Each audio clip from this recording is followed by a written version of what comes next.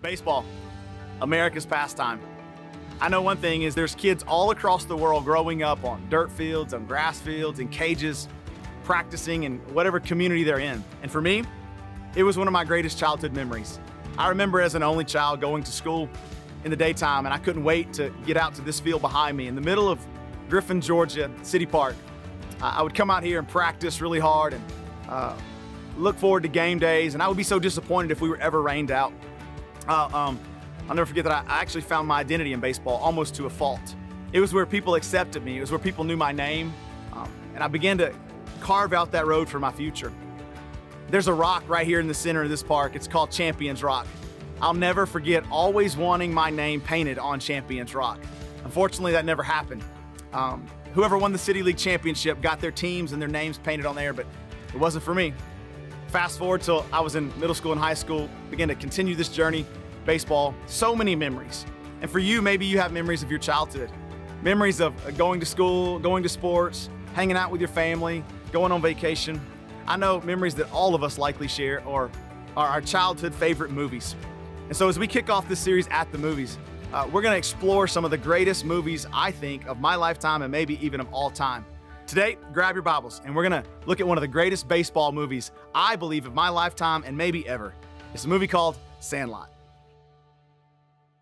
Good morning, Relevant Church, and welcome to week one of At the Movies as we kick it off with a movie entitled Sandlot. How many of y'all remember Blockbuster Video when movie night was an adventure? Come on. I'll never forget, we'd leave our house around 6 o'clock p.m. and we'd go to dinner. We would call ahead to see if they had the movie. For some of you students, some of you young people here today, listen to me. You don't know what it's like to have to go pick out a movie at a store. I'll never forget, we'd get a little card and it was your card to check out movies, and you had to have this card. And on the nights where you would be going to the theater or going to the Blockbuster to pick out a movie, you would call ahead to figure out, do they have the movie I want? And if they didn't, you would show up that day and you would creep around the store hoping, as you perused all the videos on the wall, you would creep around the store hoping that someone, some lady, some man, some family would walk in and drop in all those videos that they had checked out throughout the whole week. And I'll never forget being in the store as a kid, 8, 9, 10 years old, looking for movies, or even as I got older, 15 years old, 18 years old, in the store looking for movies, and it was nothing like when the person came, they didn't have your movie. Keep in mind, the movies actually weren't even in the case. You would have to take it to the front counter and get the movie put in the case and blah, blah, blah. It was a circus, but you look forward to movie night. You look forward to movie night with your family or whomever you were watching a movie with. And so you would go up to the front and somebody would drop in all the movies that they had checked out, and you would hear them, just lady drops in 12 and everything kind of falls in, and you would run up there. And I'll never forget running up to the counter and asking the lady, hey, can you check the drop box and can you see if she dropped off The Sixth Sense? Come on. Y'all know that was the best movie ever made, The Sixth Sense. And so a lady would take and she would flip through those movies, and if they had The Sixth Sense or they had the movie you were looking for, you remember how exciting that was. You just knew movie night was going to be incredible. But if they didn't, you would go creep around the store for another 10, 15 minutes hoping somebody else would drop your movie off. That's how we used to watch movies. See, now, here's the thing. This new generation don't get it because movies can be streamed all over the world from these things called phones. See, we didn't have mobile phones back then. We didn't have the internet. I know it's hard to believe. My grandparents used to tell me all the time. They would say, I used to walk, both ways uphill in the snow with no shoes on to school, and it seemed like torture to us, but to this generation, you know what it's like to have streaming everywhere, but we didn't even have internet when I was growing up. How many of y'all know what I'm talking about? No internet, and we didn't have mobile phones. Y'all know what a mobile phone was? See, the phone we had was on the wall. It was stuck to a wall. You had to dial it, and you had to stand right there. A mobile phone, if you wanted a mobile phone, what you had to do is go get you a long cord, and now all of a sudden you're mobile. You can go to the other room. I'll never forget when my grandmother got her first long cord, and I could go all the way to the other room to talk on the phone. Not so much today. And so as we unpack this series, we're going to get a little bit of fun and excitement as we talk about movies, but we're doing movies from the 80s and 90s, some of the greatest classics. Any Karate Kid fans in the house? Come on. Yeah. Jurassic Park, Back to the Future, and then we're ending this series with a Disney weekend. We're going to be talking about Toy Story, and your kids are going to have a blast throughout this series. We got concessions in the lobby. We got all kinds of opportunities for you to enjoy. I'm curious if you're watching online, why don't you tell us which weekend you were looking most forward to? Today, we're kicking off Sandlot. And what an incredible baseball movie. What an incredible baseball movie. Scotty Smalls, one of the stars of Sandlot. He's a little kid. He's clumsy. He's isolated. He's alone in life. A little awkward. Come on. We've all felt this at some point. A little quirky. He's an outcast. He's rejected. But he wants to play baseball. America's greatest pastime, or America's great pastime when it comes to sports. The problem is Scotty didn't have the ability on his own to make the team. He didn't know how to catch, he didn't know how to throw, he didn't know anything about it. He just wanted to be a part of something. And everybody doubts Scotty until Benny shows up on the scene. Take a look here and see what happens. Hey, online audience.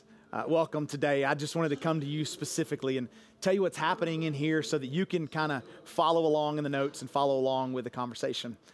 We can't show these scenes online because of copyright laws, but here's what's happening. Scotty's now on the field with all the other players. He doesn't fit in. He can't catch. He can't throw. He looks out of place, and everybody doubts him. And Benny the Jet Rodriguez, the star player, steps out from in the middle of a practice, stops what he's doing, and he comes out to teach Scotty how to throw. In fact, he says, have you ever had a paper route as a kid? Well, throw it like you're throwing a paper on somebody's front porch. And so as Benny goes to walk away, Scotty says, hey, Benny, but how do I catch it? There's a pause. And just after that pause, Benny looks at Scotty and he says, I tell you what, you just hold your glove up and I'll do the rest. So Benny goes back to home plate and Benny hits a fly ball, as you can hear it behind me now. And Scotty takes his glove and he sticks it up and he closes his eyes not knowing what to expect. And like magic, the ball falls into his glove and everybody cheers. They can't believe it. And then Scotty turns.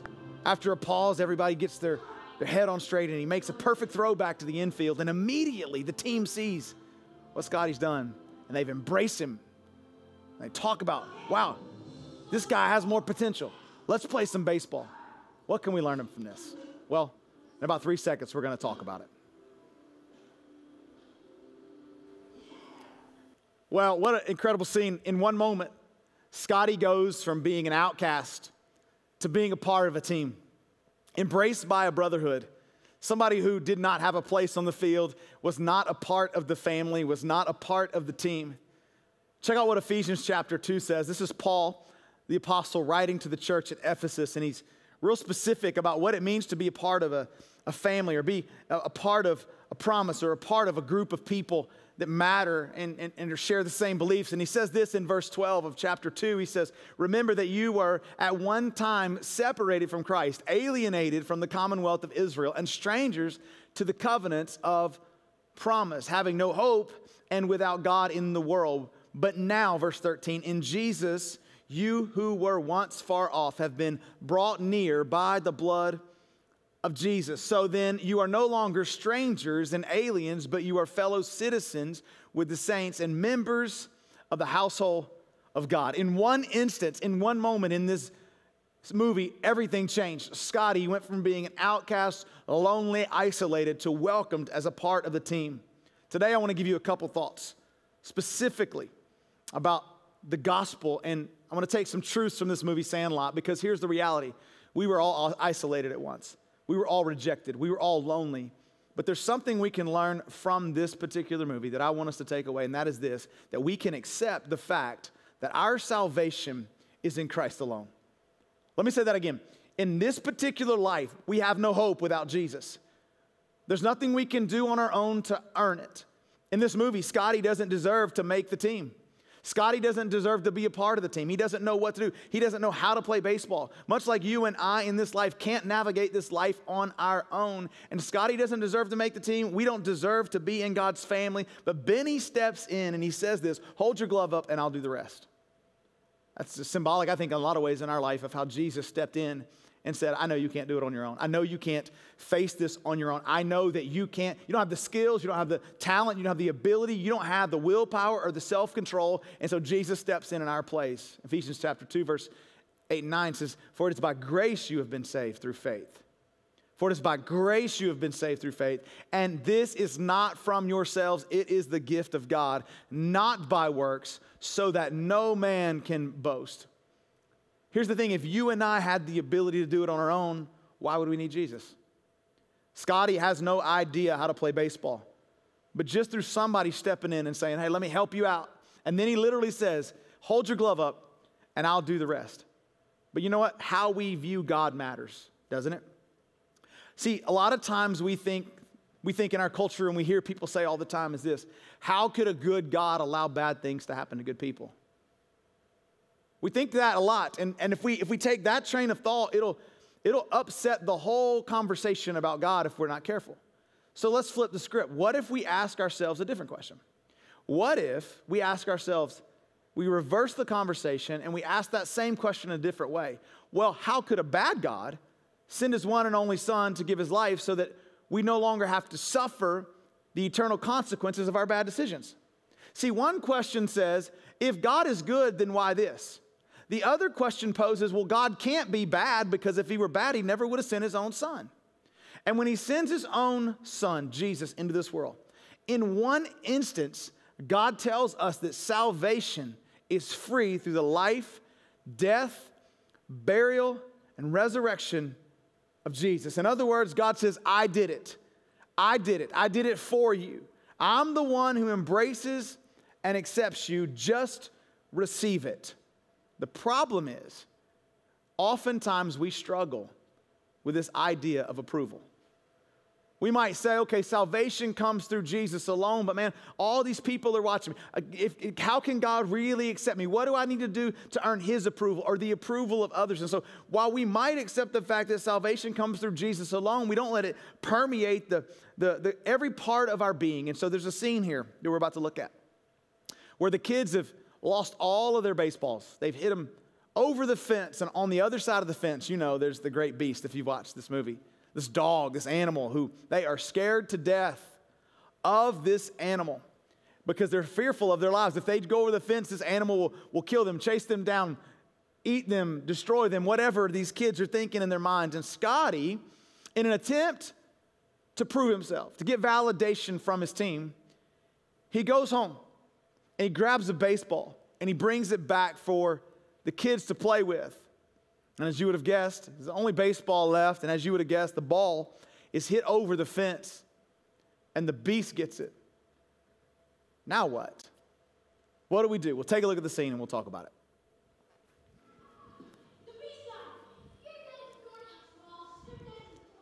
So here we are in the second scene. Check it out. The ball that belonged to Scotty's dad was signed by none other Babe Ruth, the great Bambino. If you watch baseball, you know who the great Bambino is, one of the greatest baseball players of all time. Scotty had no idea who Babe Ruth was, and the boys are flabbergasted at the fact that Scotty would do such a stupid thing and play backyard baseball with something so valuable. How stupid, how risky, how irresponsible. But oftentimes, you and I do the same thing. Let's continue the conversation. The great Bambino, what an incredibly stupid thing. Why?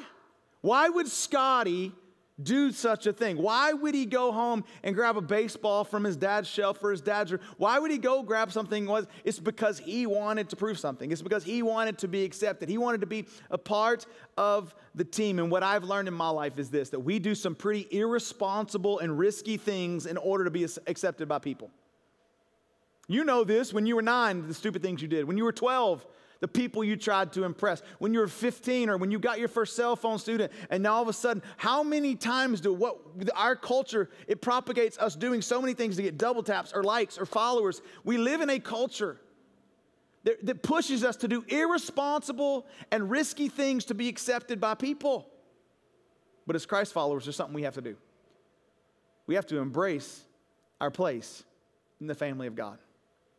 You see, we accept the fact that our salvation comes through Jesus alone, but then we have to rest in this idea and embrace the fact that we have a place in the family of God, that we're not in this thing alone, and there's nothing you and I need to do to impress or prove anything to anybody else.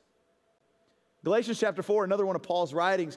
Paul started churches all over the New Testament. One of those places that he started a church was in the church at Galatia. And he says this, but when the set time had fully come, God sent his son, born of a woman, born under the law, to redeem those under the law, that we might receive adoption to sonship or to daughtership. Because you are his sons and you are his daughters, God sent the Spirit of his Son into our hearts, the Spirit who calls out, Abba, Father, which literally means Daddy God. And so what this passage is telling us is that in our sin that Jesus came and gave his life to restore us back to God, but also to put us in a spiritual family. And that's good news for some of us because some of our families are pretty jacked up. The problem is because of childhood dysfunction, because of things that have happened to us, because of things that have been done to us, or things that we have done in our past that we haven't dealt with. Many times we live our life seeking the approval of others. I will tell you this, though. There are responsibilities that we have in the family. But here's the thing. You're in the family. Yet being a part of the family requires something of you to participate in the life of the family. But rest in the fact, we'll get to that idea of doing things to contribute to your family. But rest in the fact that you're in the family. If you're a follower of Jesus and you've said yes to Jesus and you've turned from your sin and you're doing your best to walk toward him, rest in the fact that you're a part of the family. Now that you're in the family, you have to play your position, don't you? You have to do your part. You have to play your position on the field. Serve in your local church. Give of your financial resources through tithes and offerings because you're a part of the family, not because you're looking for some sort of validation in the family. Keep that in mind. We don't do these things because we're seeking validation. We don't do these things because we're looking for somebody to approve of us or to earn our rights. We do it because we're contributing to our family that we're already in. So we accept the fact that our salvation is through Jesus alone. We embrace the fact that we have a place in the family of God. But what's next for Scotty, for Benny, and the boys? Well, Benny, the hero of the story, he decides to attempt to get this autographed ball on Scotty's behalf. This ball is over the fence where the beast is. Take a look real quick at what happens next.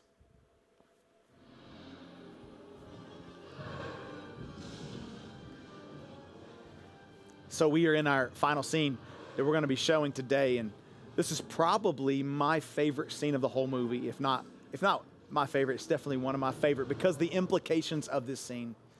It gets pretty intense here. Someone has to go get the ball for Scotty, or Scotty's in big trouble. Let's be honest. Some of us as children did some stupid things, and our friends or our parents or somebody stepped in on our behalf. And so this ball is over the fence, and the beast is on the other side of the fence. But who's going to step up? Well, Benny, of course, as you would have guessed. Benny the Jet decides that he's going to go and get this ball. In doing so, though, he runs a huge risk. He runs a huge risk. He's risking his life in his own mind. He's risking being eaten or tortured or attacked by this beast. And as he jumps over the fence, this dog, this animal that they have been so scared of, he jumps over the fence and he's running, and all of a sudden the fence collapses on top of this huge dog. The kids are shocked. They're stunned. The dog's not moving. What's next?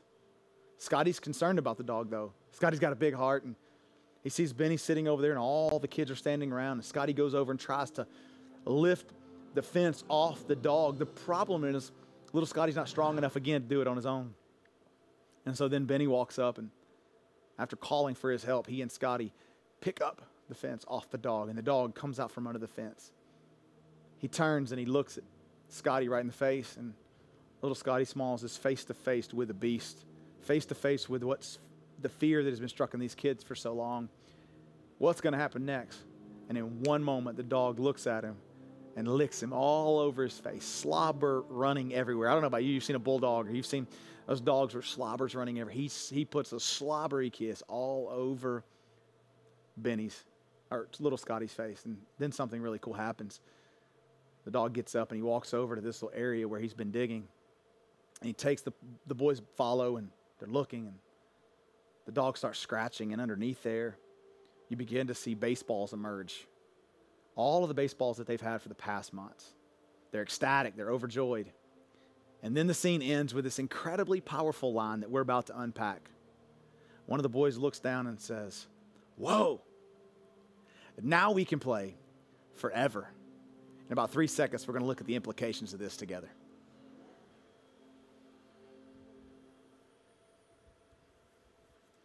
Wow, what a scene. Probably my favorite scene in the whole movie.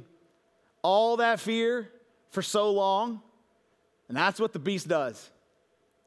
I love it. I love that line at the end where he says, whoa, now we can play forever. I want you to write this down, and we're going to unpack it for the remainder of our time together today. Here it is. Face your fears so you can overcome your past.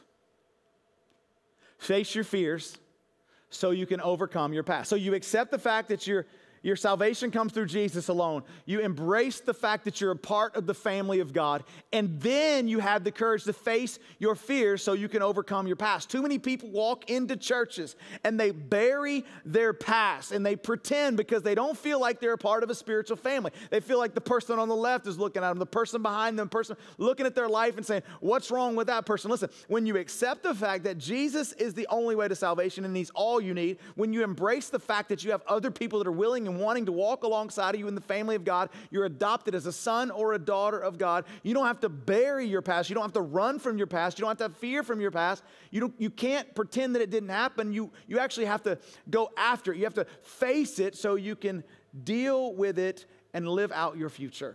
And too many people bury it. Pretend it didn't happen. You said before, I'll never go back there. It's too scary. It's too painful. Pastor Carl, you don't understand how hard it is to think about my childhood. You don't understand how hard it is to deal with the dysfunction of my family. You don't know how hard it is that I've lost my child. You don't know how hard it is that somewhere along the way I went through a divorce or somebody hurt me or abused me. You don't know how hard it is. You are right. I don't know how hard it is, but listen to me. The key to unlocking freedom in your future is dealing with the dysfunction of your past. It always has been, and it always will be. You can't sit back and expect something that you've buried not to have an effect on you.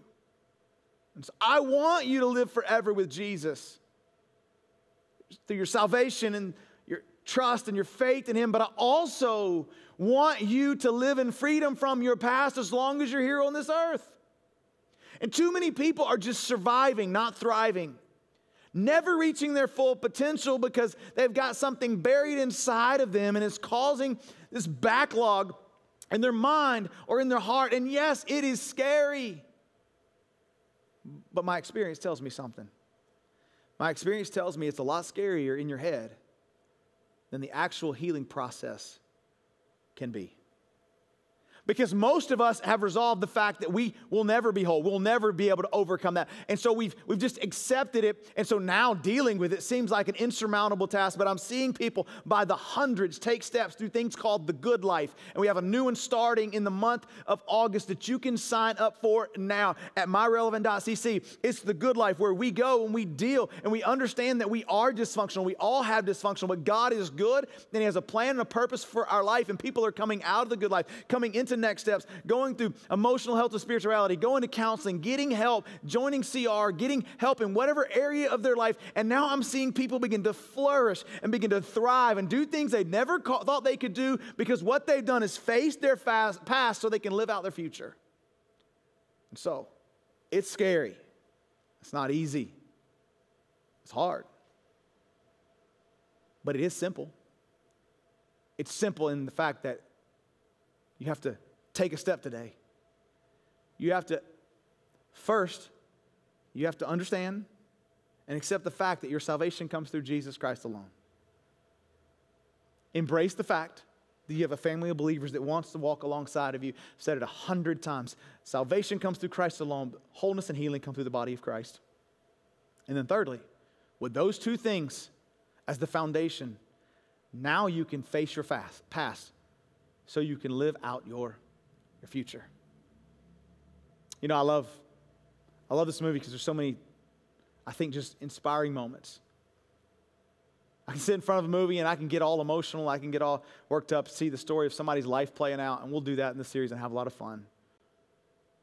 But the greatest story ever told, the greatest thing that we can ever see throughout history is not just some movie or some script or some writing. It's the fact that Jesus came into this world.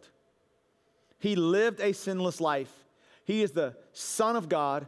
He took your sins upon his back. He took my sins upon his back so that we could not have to die for our own sins, but yet we could have them crucified on Jesus' back. He would be put in a tomb. He would be resurrected so that you and I could have new life and be a part of the family of God and then heal from our past.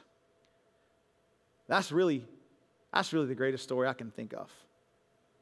And so today I want to know, maybe there's somebody here and you'd say, Carl, I'm not a follower of Jesus. Today God wants to give you a new start. And so I want you to close your eyes all across this room. And in this moment, God transcends time and space. And I know he's speaking to some people right at this moment. And you say, Carl, I'm not a follower of Jesus, but today I want to make Jesus the center of my life. When I say 3, I want you to lift your hands all across this room between you and God. This is you saying to God right now, that's me. That's me. I'm putting my trust and faith in you. Come on, 1. Don't let a video or don't let an environment or don't let a time frame or don't let what's going on this afternoon keep you from doing it. Come on, 2, lift your hand to Jesus. 3, I want to make Jesus the center of my life today. Now there may be others of you, you would say, Carl, I need to embrace the fact that I'm a part of this spiritual family. I'm going to do my part, but I'm also going to take a next step to find healing. I'm going to go to the good life. I'm going to get count. There's some steps that I need to take, whatever they are. Today, you're saying before God, I'm ready to take those steps. Come on, all across this room, online, right where you're at. If that's you, let us know. Come on, 1, 2, 3, raise them up. Come on, yeah. Let me pray for you. If you lifted your hand today and you said, I want to make Jesus the center of my life, I want you to just pray these words underneath your voice right after me. Dear God, I come to you right now. I believe Jesus lived a sinless life, died on the cross for my sins, was put in a tomb, and was resurrected so that I could have new life. I pray you forgive me today. Be Lord of my life. Help me to live for you from this day forward. Thank you for saving me. Today I call you my Savior, and I call you my Lord. In Jesus' name. Now, God, I pray for every single person who lifted their hand that you would give them the courage to take the step, not just have a good intention, but to actually take the step and towards you today of obedience so that they can deal with the things from their past and live out the potential of their future. It's in Jesus' name. Amen.